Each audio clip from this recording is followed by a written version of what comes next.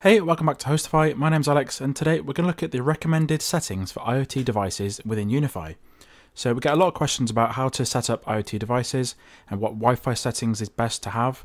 So you could either have 2.4 GHz running only for IoT devices, dedicated SSIDs and that sort of thing. So before we get started into looking how to set up UniFi, we need to understand how IoT devices connect to the Wi-Fi networks. Pretty much all IoT devices use 2.4 GHz to connect to the Wi-Fi networks.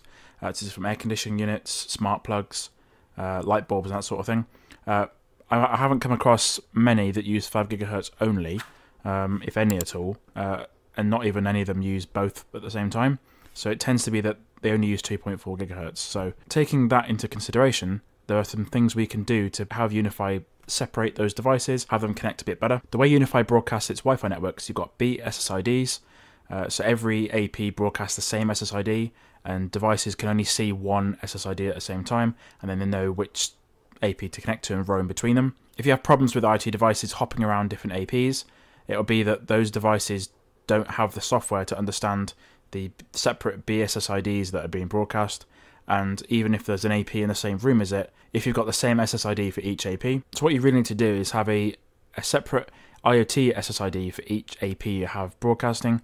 So, for example, if you have an AP in the kitchen, make a new SSID called Kitchen IoT or something similar, and have that SSID broadcast on only the one access point at a time.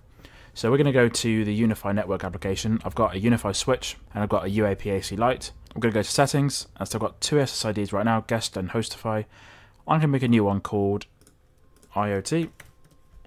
Default network, that's fine for this purpose. And then, so you can create a new group. I've only got the one AP on this particular controller, but I'm going to say IoT network there, broadcasting on that one AP only.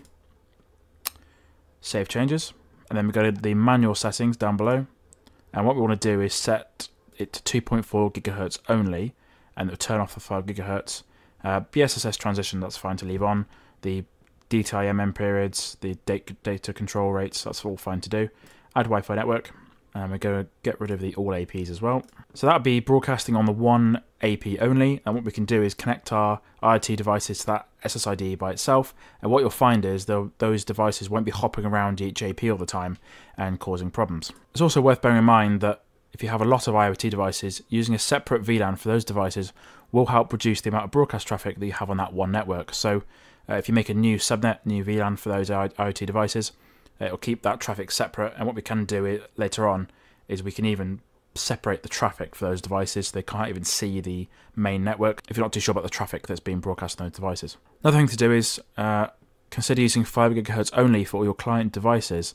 Having 2.4 GHz enabled for your main SSID can create some issues. So if you tend to have some speed issues, a lot of times it'll be that the device you've got is latched on the 2.4 GHz network. It's generally a more crowded spectrum to use. If you have 5 GHz broadcasting only for your client devices, you'll find that things are a lot more smooth. Next thing to look at is the 2.4 GHz channel planning and power.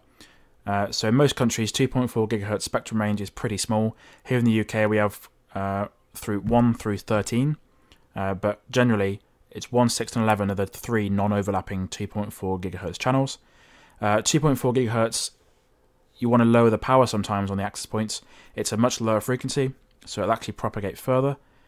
Do some experimenting to see what power levels work the best. Generally, more power outputs on IPs do not always result in a good wireless experience. So what you can do is go to the devices, access point and settings, and you can see here, if you untick the Manage by Global AP settings, you'll be able to set the custom channel and the custom power for that access point. You can even do a custom power level from all the way from -4, all the way from 4 to 20. And then same thing you can do on the 5 GHz. You can go between 20, 40, 80 MHz. I would generally recommend 40 MHz for that. On 2.4 GHz, use 20 MHz. And again, you can choose the channels. Some of them are DFS, and then you can set the power level. Last thing to do is make an NOT network, so a nothing of things. It's sort of a nickname given to this type of network. Basically, it's sort of a locked down SSID and VLAN. If you've got a UXG Pro or USG, you can use the VLAN and firewall rules on those devices to lock down those VLANs, and also you can put some traffic restriction rules in place for the UXG Pro. So let's look at those traffic restrictions we can do. So as mentioned, we can make an NOT network to have a nothing of things network. So what we're going to do is go to the settings tab, go to networks. I'm going to make a new network called NOT. We're going to leave the auto stuff on auto, and press add. That's VLAN 4 for our new network, so it automatically applies a new VLAN for it, and we've got our main default network on VLAN 0, essentially VLAN 1. So we're going to go down to traffic management, and it's got a lot easier since I did it with the USG a few years ago. I used to have to do firewall rules and sort of do everything manually. Now UniFi can do most of that for you, which is really good. So we've got to rules, and what we're going to do is go to block, and then category is going to be internet, and target is going to be the NOT network that we've got. And it should be schedule always, so we're going to set that rule. Next rule we're going to do, we don't want the NOT network from accessing our main default network where our UniFi devices are. So again, block, local network, NOT, to and from all local networks. And then add rule, or target, sorry, is going to be our default network, add rule. And what that's going to do now is say those NOT devices cannot access the internet.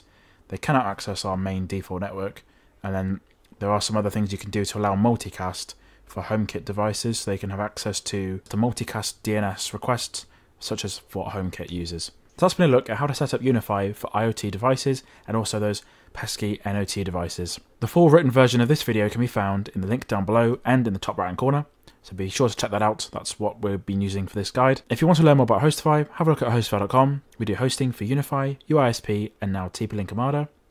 Hire an expert today with HostiFi Pro. Take a look at HostiFi.com/pro, and we can help with many of your projects. If you've got any support and queries, don't forget to contact our team at support@HostiFi.com.